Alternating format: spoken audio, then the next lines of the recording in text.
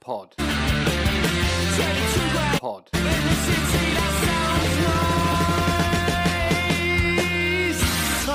Tom, did you have some more music-based questions for Gary? I wanted to ask you if you had like any real guilty pleasures, actually. So maybe this pop music will come out now. Oh, yeah, I mean, yeah, but like, none of it. You know, the whole guilty pleasures thing. It's like it's only a guilty pleasure if you're bothered about sounding cool, and I've never been bothered about being cool. It's like, yeah, I've always had a big 80s pop. I love 80s pop, you know, and then actually one of my favorite records of all time is a Bee Gees record from 1993 called Sizes and Everything, and it's kind of like the Bee Gees in their sort of, it's called their New Jack Swing phase. It's really kind of naff, but man, that record was so influential on me and Rai. We used to put it on in our bedroom at my mum and dad's house when we were like 12 years old. And I can still sing every lyric of that record. And it's like, we used to like be like, you know, proper nerds, really. Like my mum and dad must have been worried about me. Like, man, 12 years old, why are they listening to this like adult contemporary and like singing along in the bedroom? You know what I mean? But I like listened that. to it the other day. I might go listen to it, actually. It's I'm an gonna listen awesome to it tomorrow. record. It's awesome. Yeah, I've never listened to. You'll probably hear a lot of where we got a lot of our ideas from. Like a lot of our melodies are very influenced by it, with, you know, like subliminally, just like kind of like osmosis. It's still like what I hold as being the standard for like good pop melodies. Just going to say about those 80s songs, you often use them as your walk-on song as well, don't you?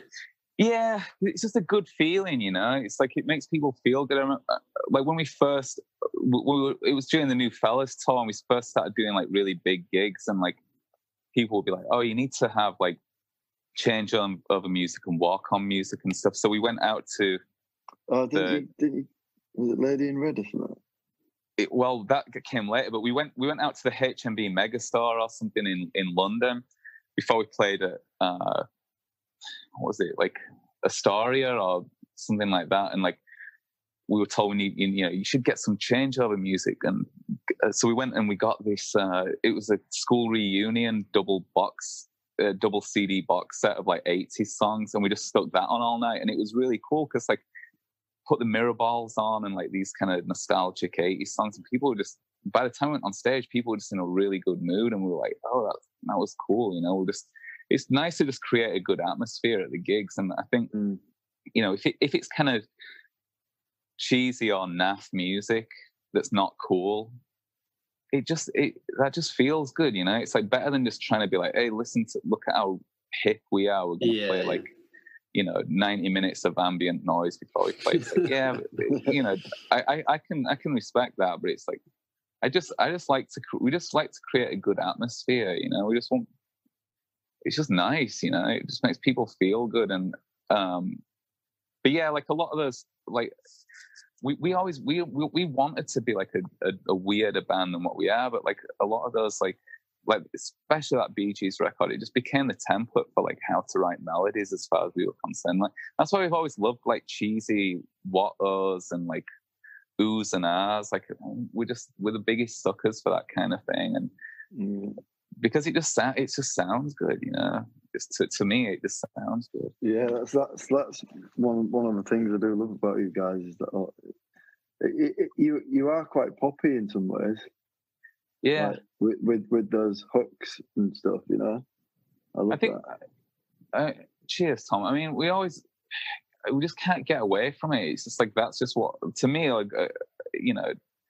That was always the main thing. Like the melody has to be really good, and then, but then you know but then we recorded really lo-fi, or we recorded really noisy or messy, and you know, we were always kind of self-saboteurs. We still are. You know, it's like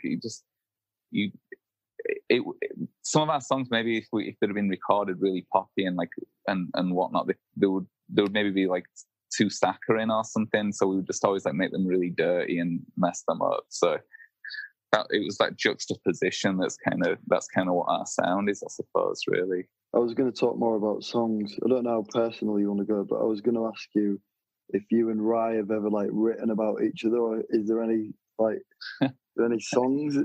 This is just me being a bit of a fan, to be honest. Now, Yeah, well, not really, not really about each other. At least I don't think so. Yeah, like, but, maybe. Yeah, at least I don't think that we don't. Me and I don't talk about what the songs are about. I usually have a pretty good idea about what his songs are about because I know what his state of mind is, and I know what he's living through, and vice versa. So we usually have a pretty good idea. We never talk about it explicitly, and Ross never asks either, because it's just like, I think we always kind of know, but like if we asked about it, like there's always the fear that like it would make the person a little bit more guarded when it came to writing lyrics the next time. So like we have the advantage of knowing what each other are getting at without making people feel awkward about talking about it. Because on the New Fellas, we were definitely more upfront about our feelings, because we were just pretty frustrated and kicking out against stuff on the second record. But then from that point on, we've sort of become more, it's more personal and cryptic, really, I suppose. So, but yeah, I can't think of any examples, really, Tom, to be honest. What about deciding who sings what? Do you always sing your own songs? It's whoever comes up with the melody. Yeah, it's whoever comes up with the melody, because it's like they take ownership of it at that point. Like, it's like if you're writing the music and then somebody sings a good melody, it's like it's on them to sort of finish it. I mean, occasionally we give songs to each other, like the song on the third record. So Shoot one of them Poets. Okay. I wrote the melody. I wrote most of that song, like, or at least the bones of it, but then Rye was just like, took over and did all the vocals and lyrics, and it was better for him to do that. And there's a couple of other songs where we've done that kind of thing, or where we've written melodies for each other to do. But it's just a bit more suited for, because you've got like a little bit. Obviously, vocals are a bit different, and. But then there's other situations, like on Men's Needs, Women's Needs, whatever. There's a song, Our Bovine Public, actually, the first song on the record. So like my backing vocals in the chorus, I'm just singing these autos, but that was my melody for the song. I thought that should be the melody for the chorus, but Rai came up with a better one, and he had the lyrics, so I just sing my melody as autos in the background. So occasionally we sort of compete for who gets the melody. But I like it when we sort of trade off as well. Like, if like one person sings a verse and the other person sings the chorus, I like that too, because it's like, one person might. It's like a competition. If I write a better verse melody than Ryan, then I get to sing the verse. Or if he writes a better chorus melody than me, then he gets to sing the chorus. So it's like, it means that like, that's a good thing about having, somebody that you work with, that you have that relationship with, because there's never any kind of like arguing about it. It's just like we can usually decide pretty pragmatically on whose is the best, and like which one we should pursue, you know what I mean? So it's always been pretty easy like that. Yeah, do you find that as brothers you can be honest with each other in that respect? Yeah, I think so. I mean, we're not egotistical people, to be honest, and so we don't really argue about things like that between us. But there's that whole cliche about brothers in bands arguing. Like we argue about little things, but you never argue about the big things. So like the music is, and the melodies and the lyrics are always pretty easy, because you're just sort of rooting for each other, really. But I can't really think of any examples of songs we've argued over, unless there's only occasionally, like when you have a song where sometimes we write and record songs all on our own, and like then you just really want the other people to do exactly what you did on the demo. That causes arguing. But when we write together, it's way more diplomatic, so it's pretty easy. I couldn't imagine. I couldn't imagine being in a band with anyone other than my two brothers. It's like I would find it. I think I would find it difficult. I've been lucky that the only real reality that I've known is just being with people that you trust and that you know, if they come up with something better than my idea, then I'm happy for them to do it because I'm rooting for them. It's not like I'm working against them. So it's made my, you know, I've never known anything else, but I've always found it easy. Have you ever, like, apart from the Johnny Marr thing, obviously, because when he was in the band for a bit, but have you ever, like, collaborated with anyone else and, like, any other bands on songs, like, more recently? No, not really. I mean, obviously Johnny was in the band for, you know, like what was it, like 2 years or something, and that was, you know, that was pretty harmonious as well, I think, because obviously we looked up to him, and he, and at the same time, he was respectful of the fact that he was in a band of brothers as well. So, like, you know, we had a good relationship. I just spoke to him on the phone the other day, actually, just because of this whole pandemic thing. I just, you know, been checking in with people more, and it's nice to catch up. It's like, it's funny. It's like when you've had a relationship like that with somebody, you'll know it as well, Tom. Like when you've been in a band with somebody for a long time, it's like you just have such a weird relationship, almost like it's kind of like a cross between like a family member and an ex-girlfriend or something. It's like you have like all these. It's really an unusual and special relationship. I always used to say that about being in a band with the boys, because it was like, I used to say it was like having 5 girlfriends. And I know exactly what you mean. It was just like you just treat them differently to everybody else. So it was nice to check in and just, you know, talk about stuff, but like that was a pretty easy relationship as well for the most part. But then the only other thing we did was, you know, we did the song with Lee Ronaldo. We did Be Safe. Which was a one-off collaboration. So that was like just, you know, in the heat of the moment kind of thing. Like we had one day in the studio together and just pulled it together, and so that was really intense, but really, really cool. And then, you know, we worked with, you know, Alex Kapranos when he produced the third record. We had, you know, you have that sort of same sort of creative relationship as what with him as what we would have had with like band members too. It's been, you know, I like working with people. It's just, you know, well, and then Rick Ocasek too. Actually, it was the same thing. It's like when that's why we always work with musicians rather than producers, because it's like it's just nice to have like musicians have just a different rapport, you know. You sort of feel like you're working together as opposed to like the producer artist dynamic, which is usually a little bit more sort of adult or something. But when you're working with a musician, you just kind of have a laugh, really, and just like you all know exactly where each other's coming from in a lot of ways. I was really enjoying listening to your stories of working with Owen Morris. It's just a classic story, you know what I mean? It's like it was quite. It just sounds like something out of a book or out of a movie. Yeah. And you know what, we had a chat with Kyle from The View the other night, and they work with Owen Morris as well. So tune in and listen to his stories about him as well, because they're quite similar stories, really. The thing is, though, Tom, like with regards to like what you were talking about, I can only speak to that. But like with regards to that, I mean, it's funny because people would say, "Oh, well, that's you know, kind of crazy or reckless or whatever."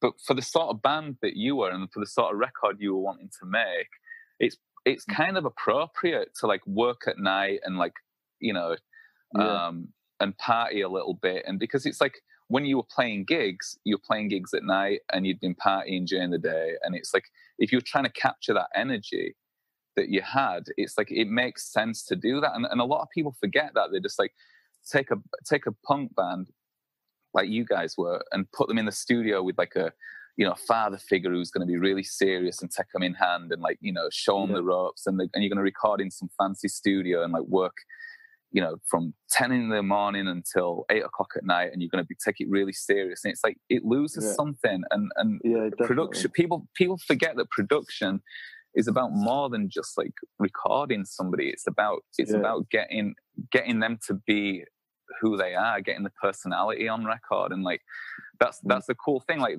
that record of yours, it's like, you know, it sounds like you guys. It's like it's what it was supposed to be. You know what I mean? Yeah, exactly. Even though, like, you know, it's almost a bit of a cliche, but like before we went in, we obviously he knew what we wanted to get out of the album, and he was that kind of producer as well. That was how he liked to work. So yeah, it made yeah, like you said, it made so much sense. In my mind, like good production is not like whether it sounds sonically clear as a bell or whatever. Like to me, good production is like it sounds like that band's supposed to sound. You know what I mean? It sounds like how it sounds like it gives people the experience they would get from like seeing them live or just the vibe of like what they're about is in there somewhere. And like that's not, you know, that's a product of your environment as opposed to like what microphones you use or whatever, you know what I mean? So yeah, it's important. I listen to the new fellas now, and like the circumstances we recorded that record in was so crazy. Like, but it reminds me, I mean, it might just be my own association, but like I listen to it and it sounds like that those nights to me for some reason. It's like you know, it's like ingrained into it, you know, that what I was living through and what I was doing, and you know, the lifestyle and the whole scene is sort of somehow like influences the sound of the record. Yeah, you can almost smell it when you listen to shit. Right, it's true. Yeah, it's true, and that's kind of what I was getting at. It kind of like the smell of dry ice in a club night, or like the disinfectant of venues when you walk in and just been cleaning the night before. It's like it takes me back, you know. Did you record that in London? Yeah, we did, and that's what was so crazy about it. Like we went down, like Witch Tower like wanted us to just get straight back in the studio, and we did it over 3 sessions. And it was one of the situations where they just record, like we were going in. We did 3 sessions because they wanted us to record everything that we had at that time, and we didn't have anything. So it's like you go in and do 3 tracks at a time, you know, just because like you'd managed to pull something together. And you know, it was the music could be like sort of written really either in our practice room or during sound checks or whatever, and the lyrics were pretty much just written in the studio, and we'd just write about what we were doing. Because when we were down in London, like we were right in the center of like that crazy scene, and like we were brought down to London to record, and like we were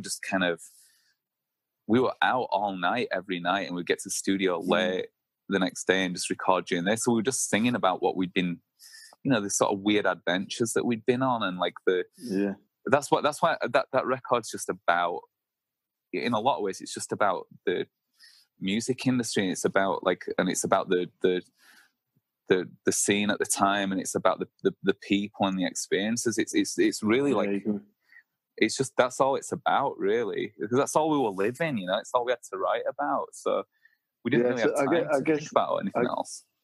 Yeah, and like, so that definitely makes sense that you recorded it in London as well, because it had so much significance to it. Yeah, like, no, we'd finish playing during the day, and then we'd just like you'd get text messages, and you'd just end up going out and getting on the tube and going off somewhere, and then, you know, there'd always be a gig, or there'd be like a party or something like that, and we didn't really know people that much, but like it was such a vibrant community at the time that like most of our time in London was spent just living in that world. And then we'd go to the studio for like 8 hours a day or something, and just, you know, just record the songs, and lyrically we'd just sing about what had been going on. Really, it was really, a lot of it was pretty off the cuff, to be honest. Just to touch on new music, Gary, it sounds like you're all spread out these days. Yeah. So how does that work? Well, you know, we've been spread out for a while, because I came out here to Portland in 2006, and so like that was before we put out Men's Needs, Women's Needs, whatever. So like there's been a few records since then, and it's been working fine. Sometimes we do, like I've got a studio in my basement, so I'll sometimes do demos here. But most of the time we just get together in Wakefield and write like we always did. But we sort of bring ideas in from our own demos. But it doesn't make that much difference. Like I sometimes wonder if we'd have all lived together in Wakefield still, would we have made more records? Like maybe we would have done. Maybe we would have been making a record a year. But would that have been a good thing, or would it have burnt us out quicker, or would we have been, or would it have been a better thing? It's hard to know, but I mean, all I can say is like we've managed to sustain stuff like pretty well in the way we've been doing it. So, it's not a problem. We live different lives now.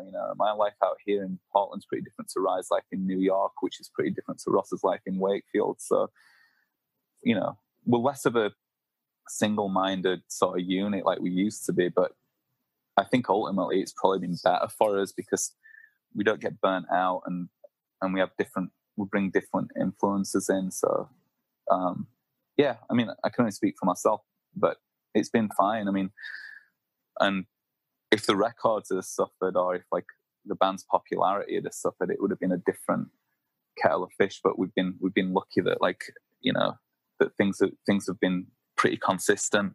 So, can't complain really.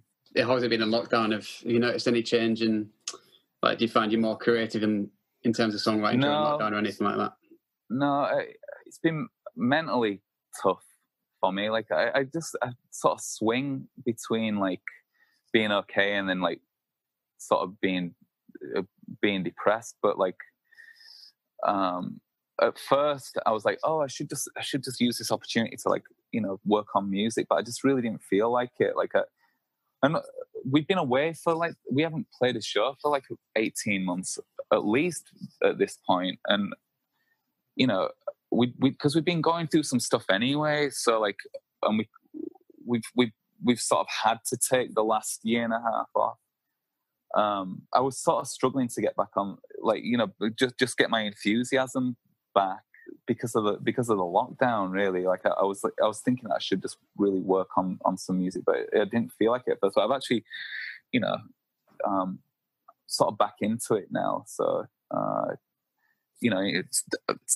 it's helping me to cope with things a little bit. How are you guys dealing with it? I mean, it's just kind of, I think it's hard. The locking down's not hard, but it's hard because you feel like you don't really know what you're doing it for a lot of the time. Like every day you get up and it's Groundhog Day, and then the news, you don't feel like it's being handled correctly or something. It's like, it's just like locking down for no reason. It's mentally that's the thing that I struggle with. It kind of feels like, I don't know if we're even getting told the truth either. Do you know what I mean? Yeah, that conflicting element of it, it's just, it makes it hard. But I can't look. I'm not complaining. Everyone's in the same boat. But it has. I don't know. It hasn't been good for creativity, to be perfectly honest. It's been like, but I've started to feel like a bit of a breakthrough just recently. I just didn't feel like it for a while. Well, I was pretty disillusioned for a while as well. Like I said, I had to go to the UK to start some business stuff out at the start of this year, and it's like that had been like some ongoing stuff. Like we sort of like, not to put too fine a point on it, but we've sort of been forced to take time out, like for various reasons. And we put 24/7 Rockstar shit out in 2017, and it had done well. It had gone into the top 10, and we were really psyched about that. And we wanted to follow it up like immediately with another record, like as in 2018, having a new record out. But just some unforeseen circumstances and some stuff that needed dealing with, and it's like we ended up we had to go away for a while, and so then this coming on, this pandemic, it's like this is like a forced hiatus really, which it's starting to feel like ages since we played. Yeah, I was going to say, was you getting ready to like plan on like playing again? Or? Yeah, we've had. It's hard to explain without going into detail, which I can't really do. But it was like, yeah, of course. We've had no choice. We had to take 2019 off, like wholesale.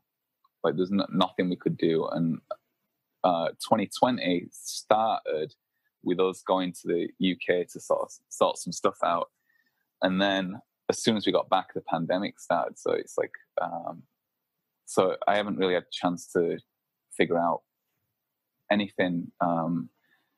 But it's been it's just been a weird couple of years. Like one of the strangest couple of years of my life, to be honest. And I like certainly one of the most challenging. Like just I don't know.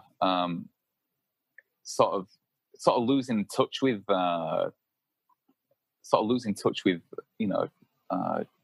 context at times, but and then something like it's completely insane like this happens, and you're just like, whoa, what? Like it just, you realize there's nothing you can do, and you just have to like, just sitting at home's fine, I guess, but it's just weird though, isn't it? It's just like, what? We're not allowed to do anything. Yeah, and like I said, I'd already had like this enforced, like mandatory time off that I couldn't for, because of circumstance, I couldn't do anything, and that was mentally tough. And like now, again, this is like there's another mandatory enforcement of not doing anything, so it's like starting to feel like a bit of a bum, to be honest. Well, hopefully we'll get out of it soon. No, this is kind of a highlight for me, to get to like have a chat with you guys, and like, yeah, it's nice to like to discuss stuff. Yeah, I've enjoyed doing this. Yeah, cheers for listening, Gary. Appreciate it. Oh no, it's been cool, honestly, man. Like it started with the Black Wire one because like they were mates of ours from back in the day, and we took them on tour. And like they were sort of coming out of they'd sort of started putting stuff online, like they because everyone's got this time off, so they started going through their archives and putting stuff up, and that was really nice to see.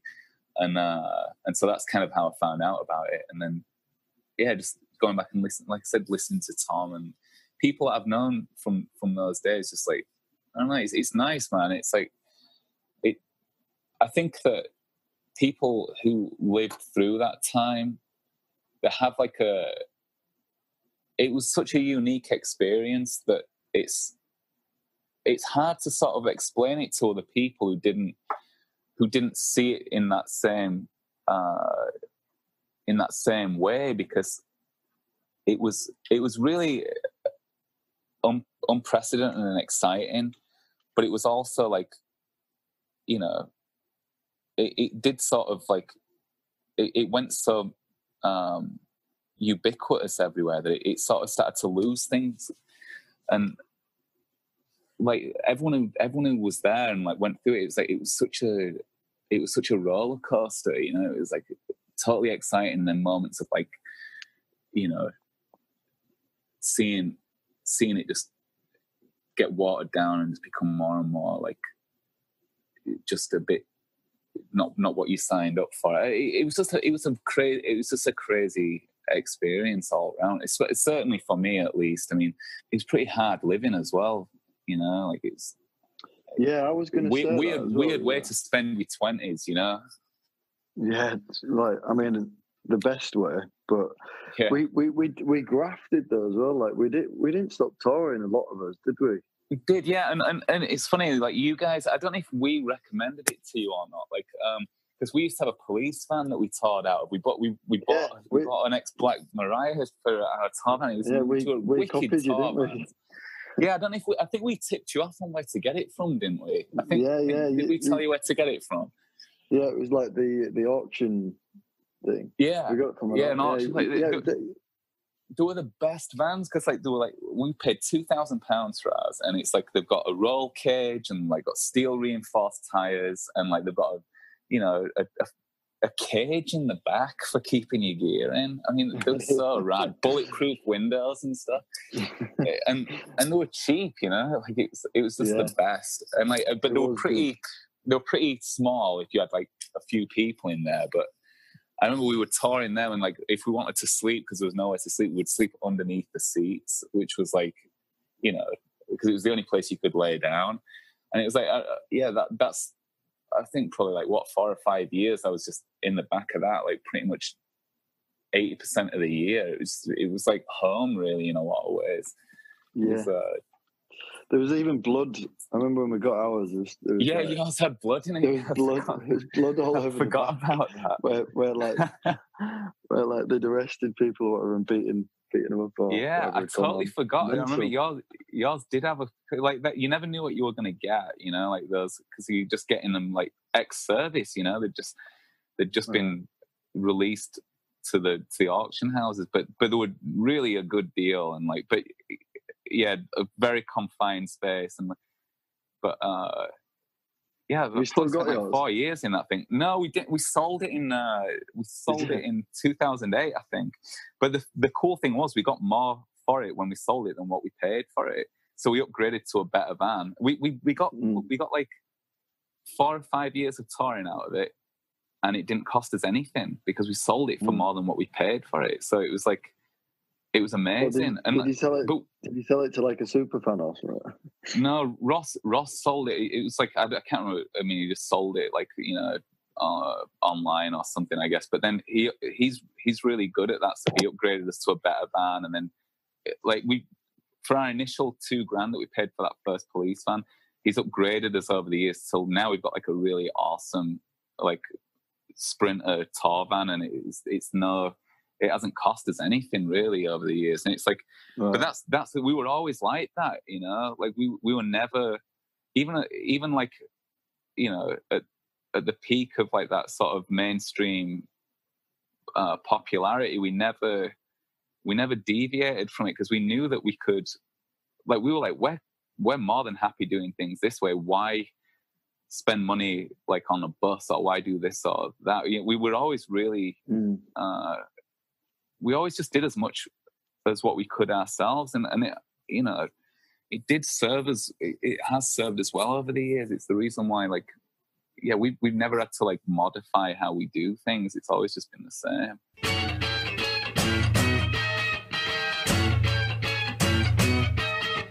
You ask people if they got like a Liam Gallagher story or a funny story from that time. Yeah, see, the thing is, I don't personally. I remember. I know that those guys were around in those days. Like, I don't personally have much of a story. Like, I never, to be honest, like with all due respect, I never really listened to Oasis, to be honest. So I didn't really know much about. Well, it's not that I didn't know much. You know, the songs, like everyone knows the songs, but I don't know the albums or anything like that. So, you know, I was sort of a little bit disconnected from it. But I remember there's only one story I can think of. It's like when we did, and Ryan will tell you better about this than what I will, but it was 2013, and we were at the NME Awards, and we got the Outstanding Contribution to Music Award, which was like a really big deal for us. And there was an after party.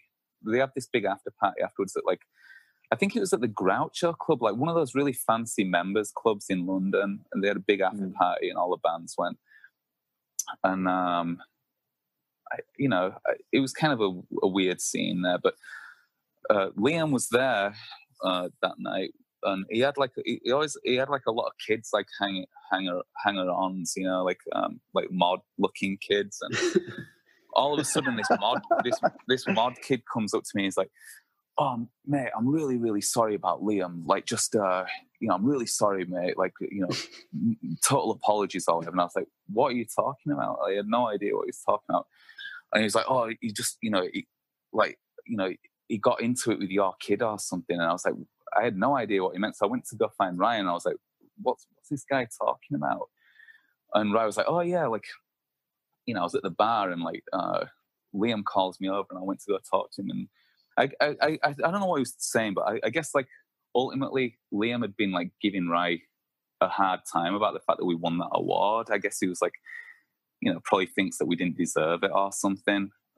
Wow. And I was a little bit annoyed about it because I was like, well, when you think about how successful and how, what an amazing career he's had, I was like, it seemed weird to be punching down at us and be like, begrudging us having our moment, because to us that was a really nice moment. So I was like, I thought that was pretty mean-spirited. So I immediately kind of went into Big Brother mode and like I wanted to defend Ryan's honor and the band's honor to a degree. And I was like, right, I'm going to go have a word with Liam about this. I'm going to go have a word with him. And Ryan was like, oh, it's okay. I told him to fuck off, which I don't. Honestly, like, again, with all due respect, I imagine Ryan would have done that, because Ryan had been like, why the fuck would he say something like that, So I was going to go have a word with him, and then like Ryan was like, don't bother. He's like, think about what a cliche it would be. It's like you're at the Groucho Club and you end up getting in a argument with Liam Gallagher. There's paparazzi and stuff outside that night as well. So it would have been cliched, and it's like, I'm sure he was just kind of wasted or something. But I was annoyed that he decided to like sort of, begrudge us our big moment. Like he's had so much success and he just didn't need to do it. But so that was my only real experience with him. Ryan's experience with him really more than mine. But like Noel, I have a totally different experience with it. He was really nice. Like we played together in Ireland, and I was walking back from the stage. It was one of these big outdoor shows. I was walking back from the stage, and as I'm going back to like the backstage, and it's like someone just comes up and puts their arm around me and was like chatting to me. And I was like, so it was one of the things that it took me a moment to realize, like, oh, it's Noel Gallagher. He just came up, he just put his arm around me and was telling me like good show and like, really, really friendly, like, and familiar. So I had a really good experience with him. But my only one encounter with Liam was like, I was ready to go have a word with him about something which to be honest it's just it's definitely not my vibe, so I'm sure that's kind of pretty par for the course with Liam. But he definitely, I don't know, he just seemed like a what's the point, I mean, it's like I like to think if I was in his position, I'd be cool to like younger bands on the up, what I mean, because it's like, yeah, you respect everyone. I mean, like I said, I never really listened to Oasis, but I respect them because they've done really well, and they're obviously like, people love them. So it's like, it's a bit of a burn when you're just getting put down by the lead singer. Like when we were having our, that was our big night. I mean, it was a nice moment. So bit of a buzzkill, but yeah, I went into Big Brother mode. I was like, right, I'll go have a word with him. And then it's like, really, do you really want to be getting in a fight with Liam Gallagher at the Groucho Club in Soho? that sounds like a very Sun newspaper thing to be doing. So, yeah. Is there any funny stories you remember, Tom, from back in the day with playing with the Cribs or anything? My memory is kind of shit for those things, but there was a lot of funny nights that we had. In my mind, like the thing I remember the most was like in the police van, we'd either be driving over to Hull or driving down to London or something like that, and then it was always for some reason it's always summer, or we'd be in Middlesbrough or somewhere like that. Yeah, we played in Middlesbrough, didn't we? Yeah, and I remember like then you'd hang out, you'd do the gig, hang out, and then late at night head back to Wakefield, and like Shippo at Intrepid tour manager or guitar tech would just drive back at any hour of the day. And I remember like some of the trips coming back up the M1, listening to like the best of the Kinks or like that Mardu's demo CD that everyone had, and it was like, oh yeah, the sun would just be coming up. Sun would just be coming up. It would be really late, and them are memories, like summer days, like playing just anywhere and driving back overnight. It's wicked. Yeah, there was a couple of times actually. I remember one of those moments, like you said, like Ali, Josh's sister, she used to tour manage us, remember? And she would drive back. She'd be like, right, it's fine. I'll drive back. I remember a couple of times, like, she'd definitely fallen asleep at the wheel, and you just like, I used to sit in the front quite often, like after a show, because I'd just be like done with like getting wasted or whatever, and I'd fall asleep in the front. I remember waking up and like Ellie was just like veering off to the side, and then I woke up and like she'd fucking fallen. I was like, what? And like she just like pulled it back together, but like. Well, we were lucky because Shippo was like Shippo would just get a crate of Red Bull like all the time and just drink Red Bull constantly, and so he was pretty responsible. He wasn't really much of a drinker back then either, so he would just like he'd never drink, and he'd just drink Red Bull. So he was, but he was up for anything. We'd set off driving back at like 4 a.m. sometimes, and I just remember that like the sun coming up on the motorway. And you just like you'd feel kind of like weird, and you'd had this crazy, experience of like playing a gig in middle of nowhere or whatever, and all these people coming out, and we'd usually be listening to like the Kinks or something. It's just like it's dead romantic, really. It was just I remember just thinking like this is what it's supposed to be. You know what I mean? That's that. Yeah, it was. The thought in my mind was like, we're doing it without anyone's permission. This is amazing. Like this is like. It was before it became.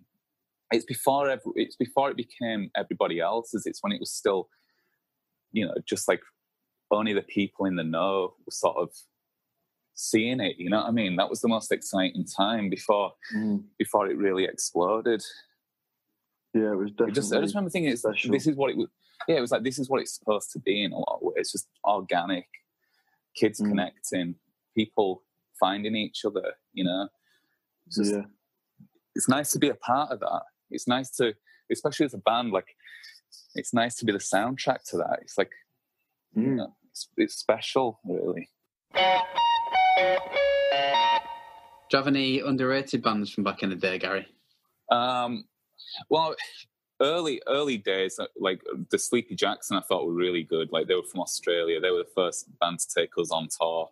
We met them in 2002, and they were really getting a lot of attention at the time, and we were a local support, and they really liked us and took us on tour, and that was awesome for us. Like, and really great band, kind of like a bit psychedelic and a little bit like George Harrison or Beatles. It's just wicked. Like they were like our favorite band of the time, and they were on the radio and stuff, and it just was so exciting to be put in that position. But then like I also really like that Mardu's CD, like I was saying to you. They were really good. They signed to Pop Tones, didn't they? And it looked like they were gonna get out there. But yeah, I thought that demo of theirs was wicked, and I liked the Chalets, who toured with us a lot. They were a good pop band from Ireland, kind of a bit like B-52s or something, like male and female vocals and like really good like new wave pop songs. There were some cool bands. Looking back at those early days, is there anything you would have done differently? Yeah, probably. I mean, as far as like how we operated, probably not. But as far as like my own personal thing, I would have tried to enjoy it a little more. I mean, I did enjoy it, but we were so self-critical. Like we were like, and we were really angry a lot of the time as well. Like like I said, like by the time it got oversubscribed, we were really bitter about it. And it's only since we came through that and managed to, maintain our position. Like we were always like, oh, we just want the ship to sink. We just want this to be over. Like we want to get back to, a time before this became oversubscribed. And we were always saying that we were waiting for the ship to sink. But to be honest, because we were just scared of being associated with that.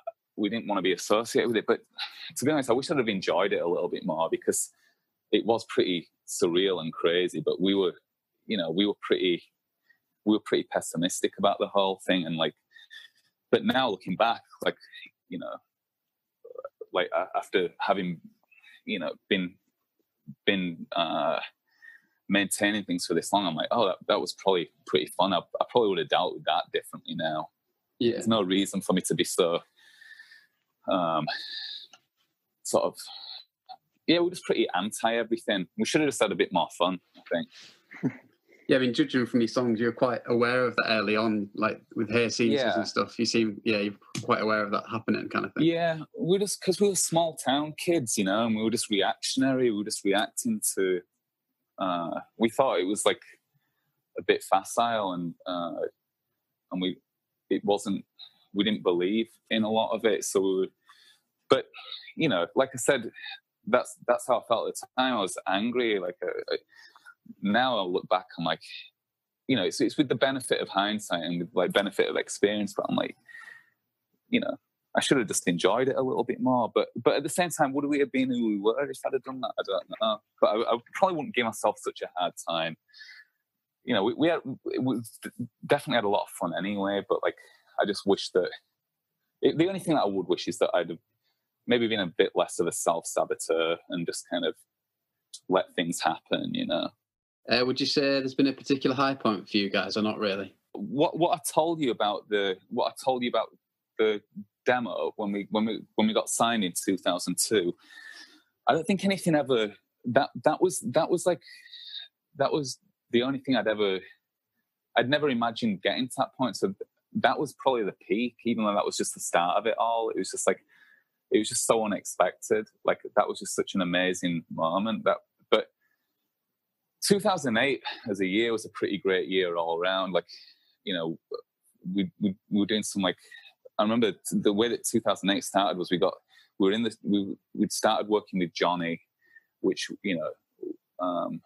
was unexpected. We'd started working with him, and then we got all these NME Award nominations. Then we went on tour, on a big US tour, which was our own headline tour, and it went really well. And like, then we came back and did headline the NME Awards tour. It's like everything was just, it was really busy. It was 2008, and everything was really good and easy. That was like that was kind of like technically the peak.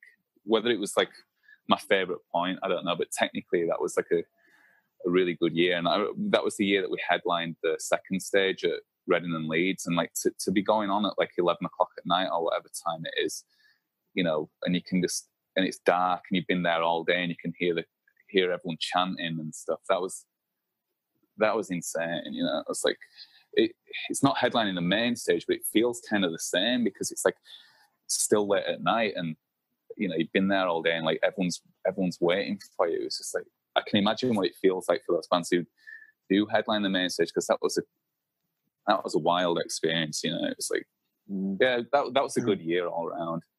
You kind of enjoy playing those second stages rather than the main stage, though?